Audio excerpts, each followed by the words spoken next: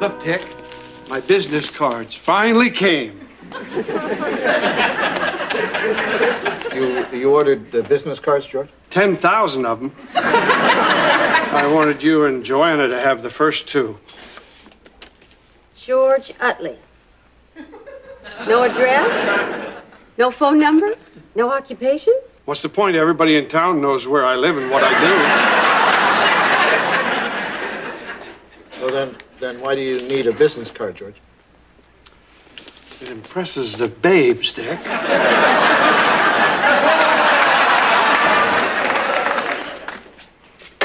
Hello, old man. How have you been? Pretty good, young man. Who are you? Why, I'm Scooter Drake. Who? Oh, Scooter Drake. Stephanie and I met him at a snobby party in New York. Not that you were that snobby. Really, I thought I was perfectly snobby. Sorry about that. Hi, I'm Joanna Loudon, and that's George Utley. My card? George Utley. Well, if I ever need one, you can be found here? Yep. Lovely. Steffi about? Steffi, Scooter's here. Why do I feel like I'm in an Archie comic?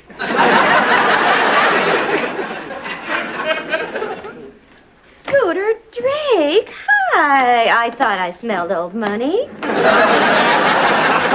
Try as I may, I can't rid myself of that blasted smell. I do hope it doesn't offend. Well, it was pretty bad when you walked in, but I can hardly notice it now.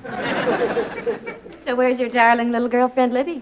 Oh, that's right. It's spring, liposuction time.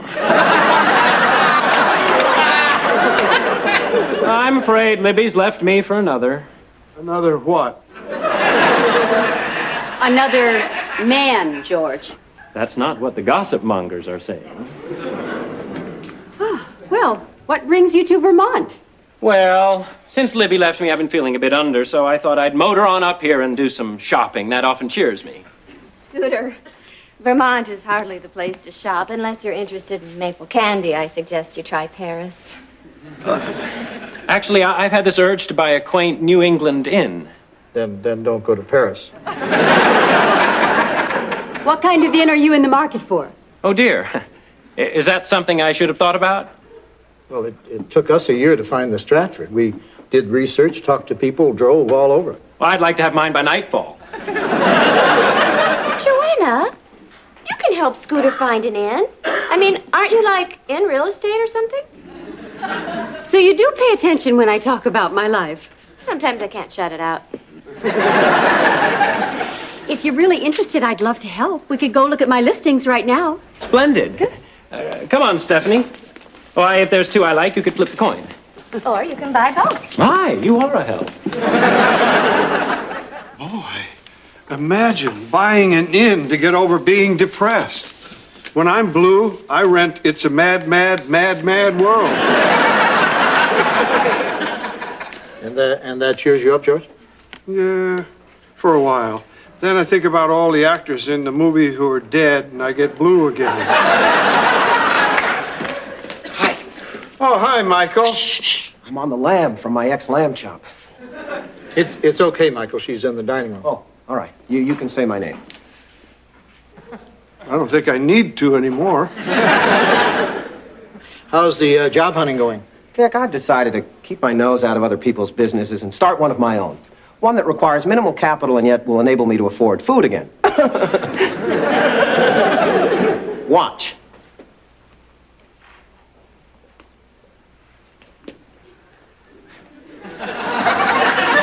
You're going to pull taffy? Michael, are you saying you're going to be a mime? You know what they say? Everybody loves a mime. No, everybody loves a clown. People try to run over mimes.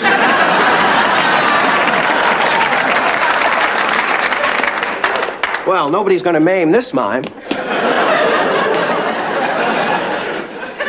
Michael, are you sure this town is ready for a mime? I don't think they've ever... they've ever seen one before. That's right. They might mistake you for the village idiot. He used to pull on invisible taffy, too.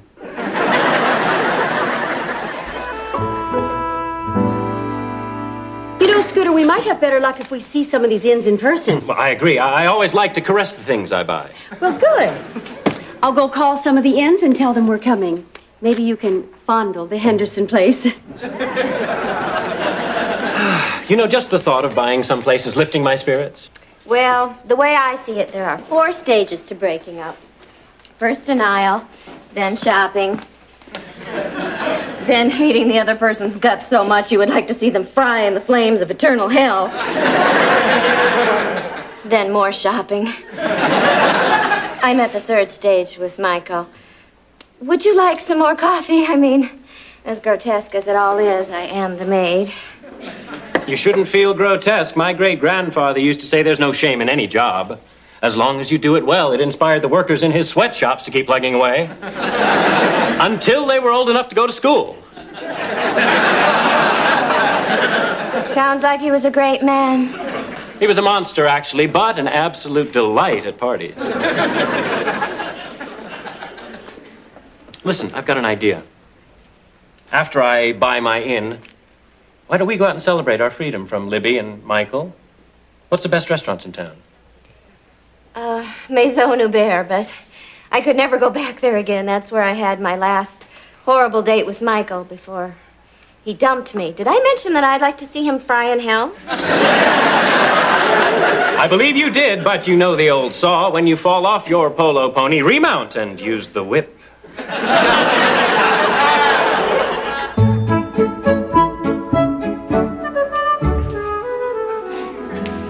You know what's interesting about dust?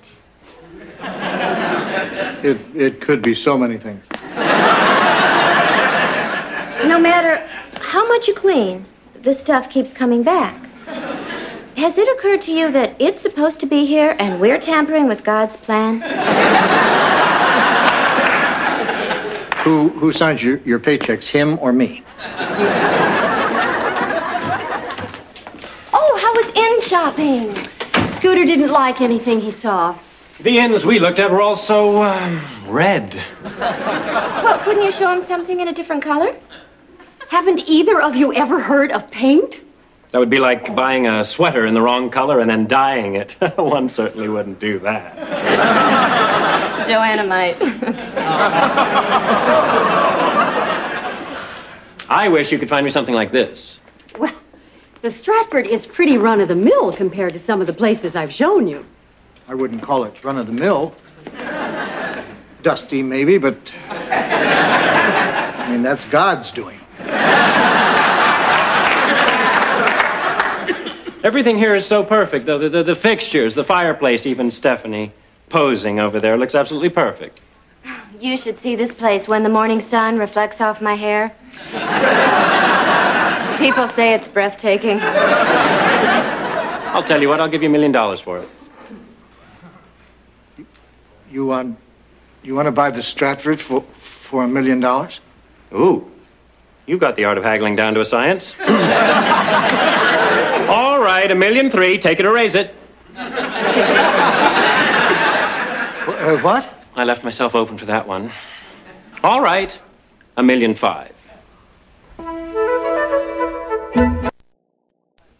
I know it's a lot of money, but I'm not sure I can bring myself to sell this place. If we did, we'd be set for life.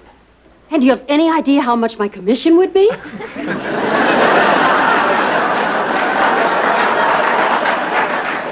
Joanna, the seller pays the commission. You'd be paying yourself. Who cares?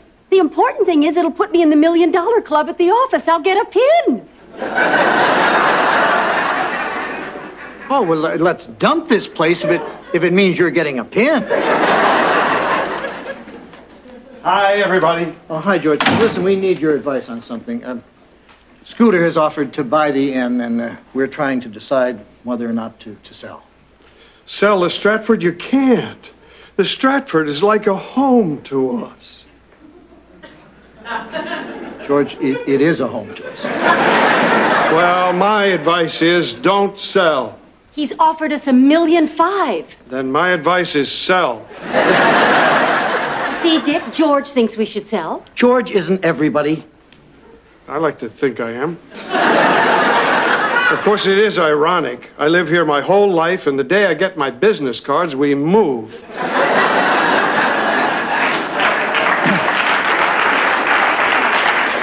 Joanna, why are you so quick to unload this place? I thought you loved it as much as I do. I do. We have 7 years of wonderful memories here, but if somebody is crazy enough to offer us that kind of money, we ought to be crazy enough to consider it.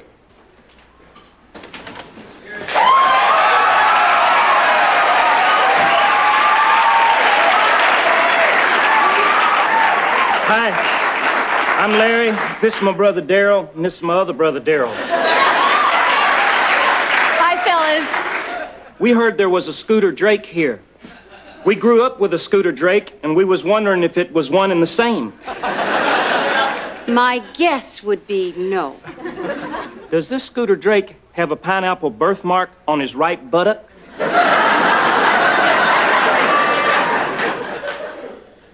Pineapple. Pineapple.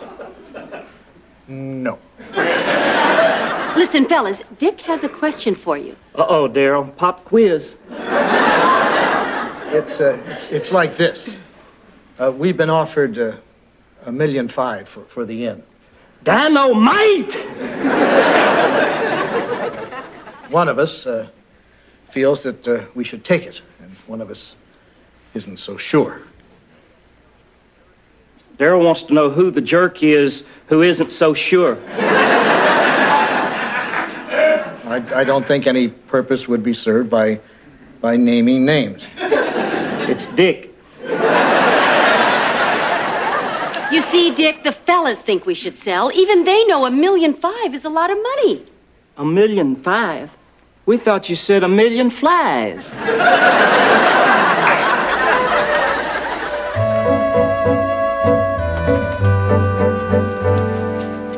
Good evening, Hubert.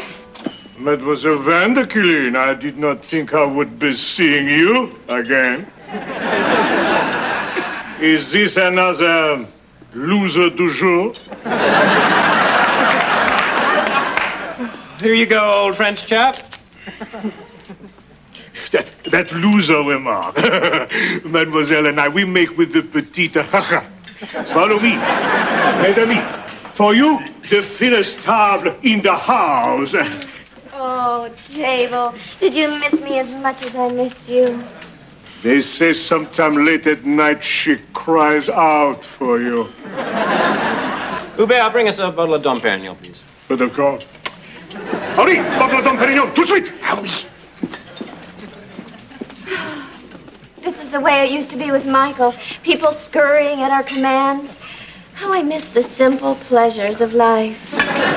My apologies for the delay. Oh, 7 seconds isn't really long, and now that you've established a time, you'll have something to beat.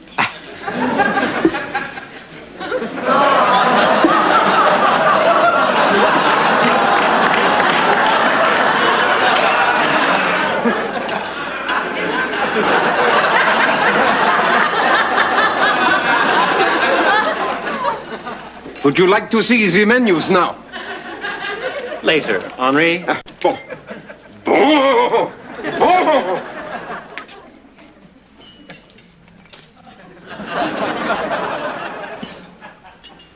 A toast to Libby and Michael. May they forever be part of our past. Good riddance.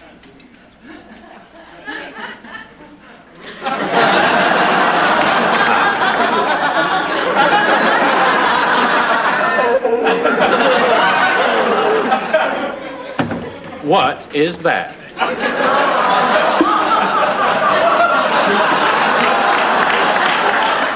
I think it's a mime screaming in the rain.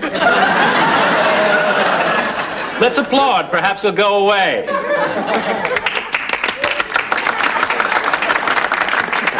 It worked. Well! What have we here? So you couldn't wait, could you? I thought mimes were supposed to be fairly quiet. Run along now, you wet, white-faced street performer. I know what's going on here. Cuffers! I'm a mime, not the village idiot. Michael! In black and white. This is Michael? Well, he's not at all as I'd pictured. How do you do, young mime? Scooter Drake. So, I see you found yourself a new boyfriend. And he's so cute. Why, thank you. So sweet of you to notice. We're only having dinner. Scooter and I are just friends. Oh, sure. Steffi and Scooter sitting in a tree. Kissing.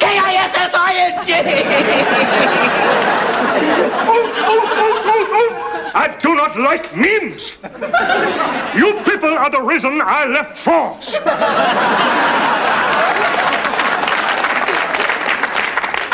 I have as much right to be here as anyone else. Just because I have no money in my hat is no reason I should be treated like garbage. And you two were out there watching me for 20 minutes and you didn't give me a damn nickel. What, because I'm a mime, you thought I wouldn't say anything? He thought you were the village idiot. Well, could the village idiot do this? Michael, stop it! I can't hear you, Steffi. Can't you see I'm in a box?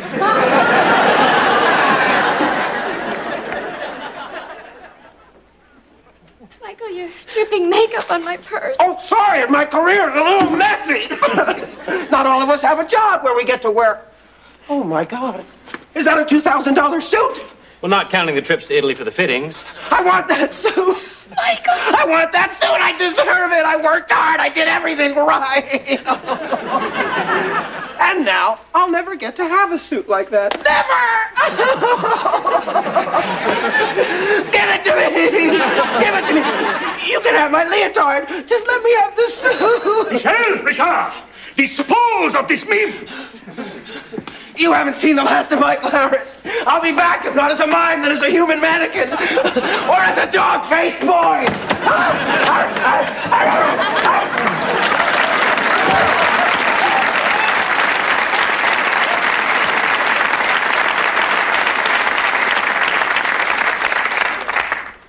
How did everyone enjoy the show?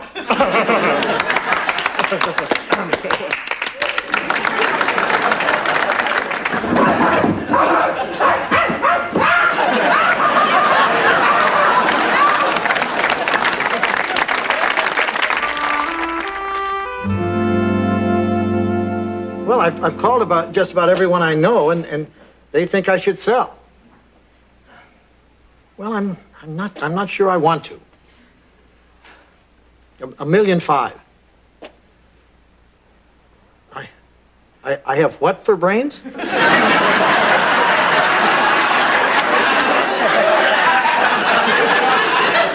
Well, if that's how you feel, love to Dad.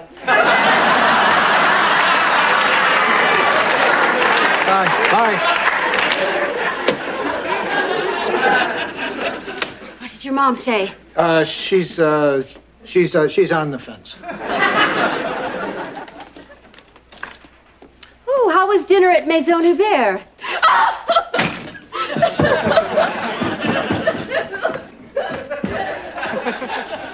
Did she have the clams? Actually, we had a rather unpleasant experience with her estranged beau. He's an extraordinary mime visually, don't get me wrong, but he tends to undercut his performance by crying and screaming incessantly. That's the worst kind of mime. So, any decision about selling the inn? My answer is yes. And no one, not even my mother has influenced me in this decision whatsoever. Marvelous. Well, old man, I'll have my people call your people. I don't have any people. Why, I thought everybody had people. Oh, well, with the money you make, you can buy some people. Scooter, it's for you. Libby Harcourt. How did that conniving she-devil track me down? You know, Joanna, it just hit me. we're going to have money. I know. If we wanted, we could afford a Volvo station wagon. And I won't have to buy that Civil War chess set one piece at a time. Oh, what the heck with that? With $1.5 million, I can buy every pewter thing the Franklin Mint ever made. Well, mustache, Libby wants me back to wrap around her little finger again. Ah, the simple pleasures of life.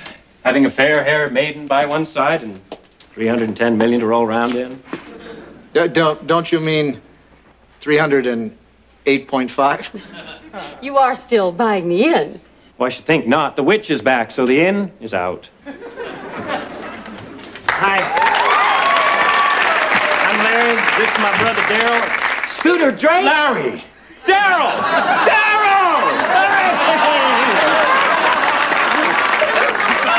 Oh, Dick. You should have looked closer at Scooter's right buttock. What are you doing here? I thought you'd be in Palm Beach for the polo season. Normally I would, but I had this urge to buy a New England inn. Uh-oh, Daryl. He's been shopping. That could only mean that you and Libby have split up yet again. We've reconciled, dear Larry. I don't know what I'm going to do with you two. Listen, why don't the three of you motor down with me to the city? The crowd would love to see you again. You know, we haven't been to New York since the opening of Phantom. Come on, Daryl. Let's go choose to see who gets to ride in the trunk. Thank you. Well, must scoot, hence the name. Do give Steph a bye. Wait. How about $1.3 million? I'll even throw in the handyman. He comes with his own business card.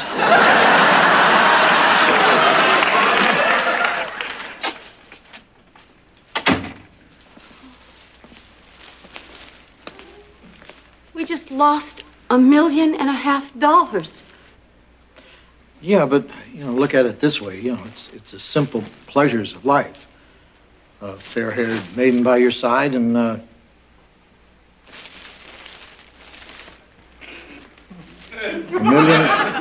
million flies to roll around with.